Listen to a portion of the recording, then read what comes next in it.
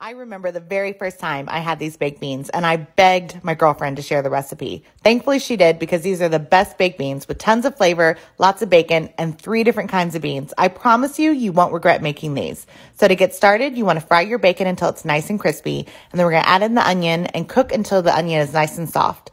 Then we're going to add in all of the flavor with some brown sugar, apple cider vinegar, brown mustard, and garlic salt. You want to bring the mixture to a simmer and cook until thickened, about 20 minutes.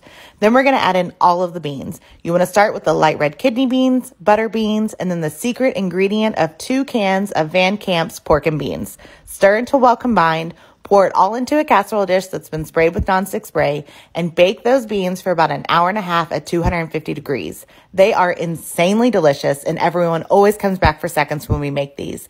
Like and follow for more easy recipes just like this, and for the full printable recipe, click the recipe link in this video that says "Get the recipe."